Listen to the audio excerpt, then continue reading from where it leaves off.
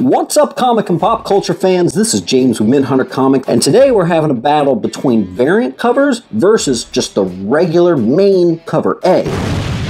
We live in an age of comics in which almost every single comic book receives at least one variant, and usually the variant that comes out is either comparable or even cooler than the original cover. Which makes sense, because if you're doing a variant cover, it should be even cooler than the regular cover. That's why people are paying extra to get your variant, right? There are many examples in which that's the case, but sometimes there are cover A's, main covers that just are too bulletproof. Yes, we're talking about 20 variant covers that couldn't hold a candle to the regular main cover. Make sure you're liking and commenting down below. I've figured out what the 20,000 subscriber giveaway is going to be. You're going to get Superboy Zero and issue 9, the first cameo and the first full appearance of King Shark. For our first match, we're going to look at We Live, cover 1A, versus We Live 1 Comic Mint exclusive.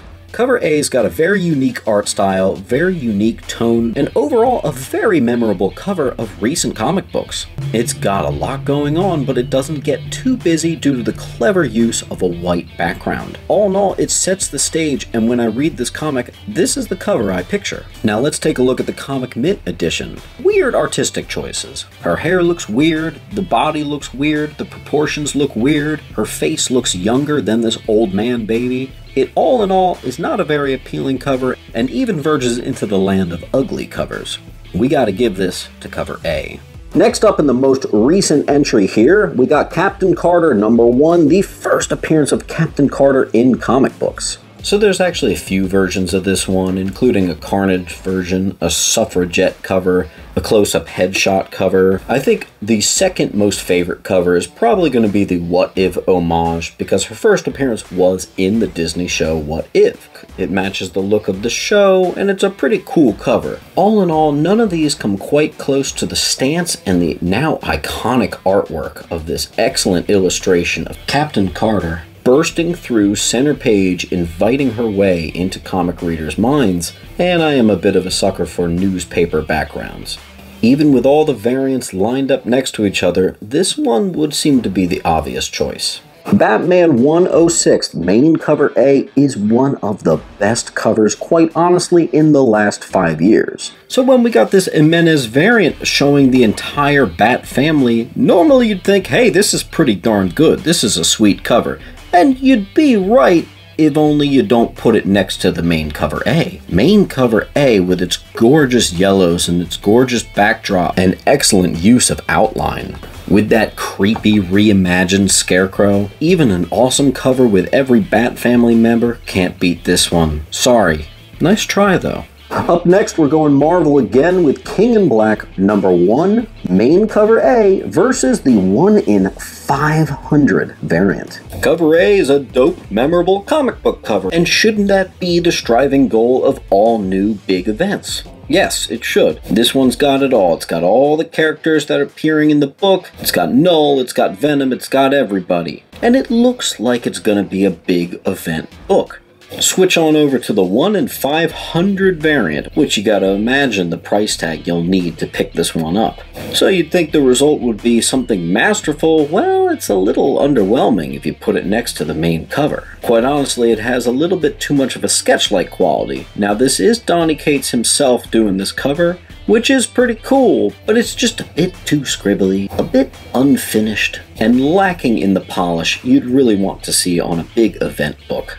Up next, we have Dark Knight 3, The Master Race, issue #4 cover A, versus issue #4, the Miller variant.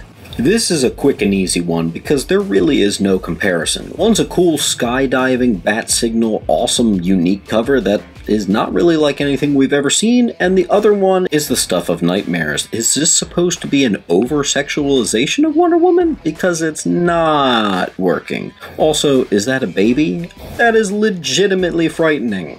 Up next, we got Deadpool and Cable #25. Now, believe it or not, I actually think Rob Liefeld's art is underrated because I also feel that he's contributed such a significant way to our culture. However, does he occasionally have some pretty rough covers. And this one's by no means the worst, it's just that he made Cable look like a right fool. The anatomy is always a little funky, always a little questionable, but this one is just woof. I mean, just check it out yourself. Not that I think cover A is fantastic, but it's a much more cohesive attempt than this George Perez homage cover here. Hey, at least he showed his feet.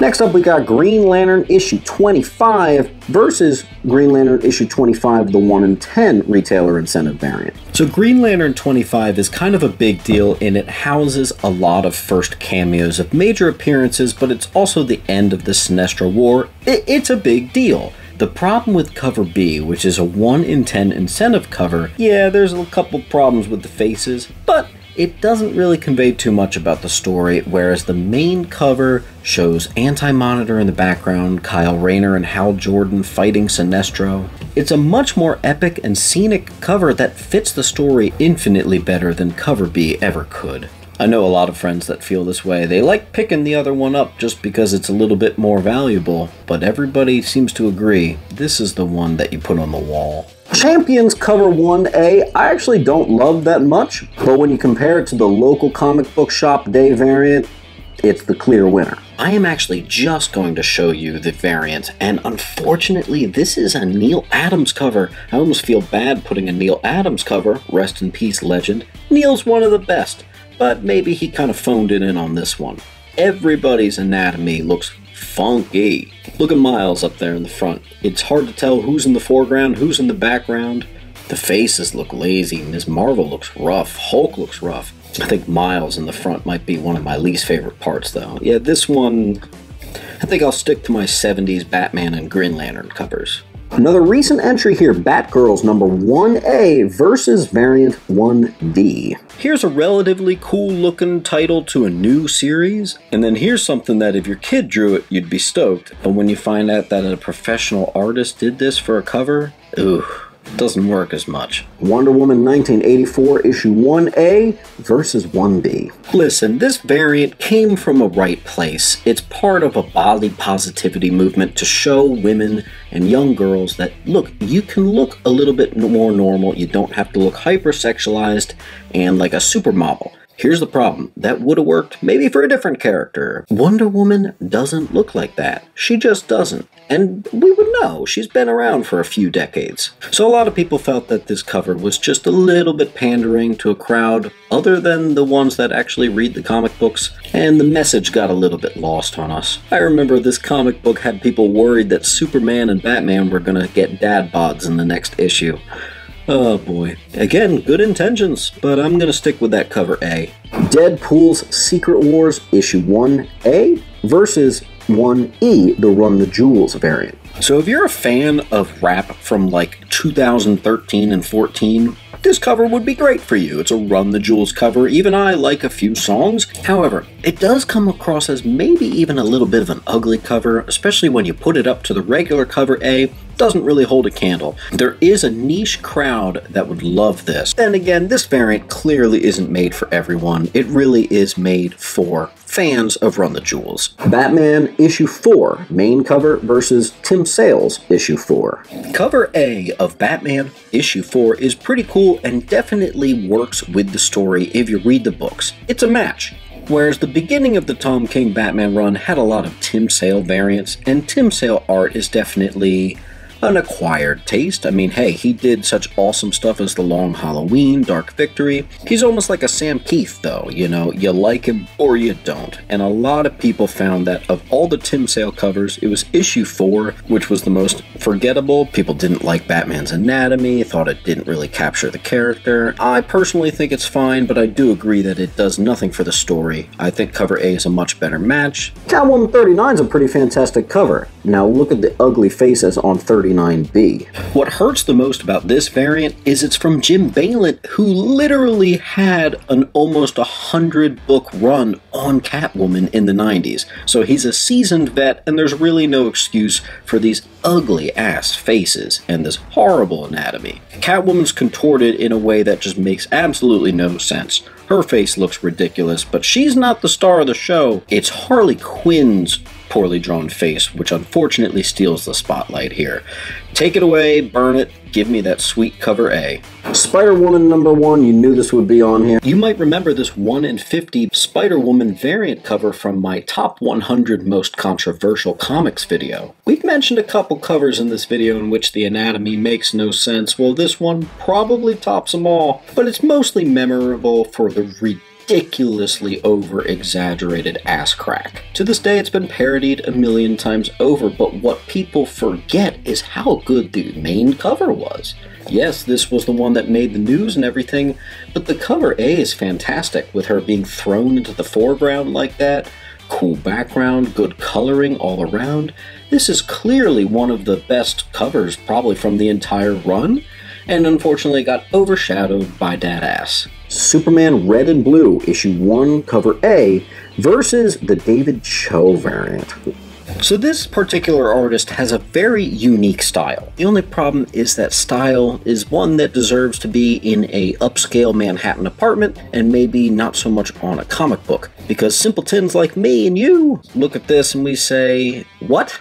There were legitimately some fantastic covers from this run, and then this one, it just doesn't quite sit right. It sticks out like a sore thumb. I think too many artistic liberties were taken, definitely out of people's comfort zone when you're drawing Superman. Captain Marvel 25 versus 25C. So cover A is pretty sweet. It actually does give me Aquaman vibes. I remember talking about this with some friends when this came out. This is a pretty recent book here. A lot of people felt that it gave Aquaman vibes because she kind of looks like Amber Heard here. Am I right or am I wrong? Let me know in the comments. It's the issue C, which is the Stormbreaker's variant, which made people even more uncomfortable.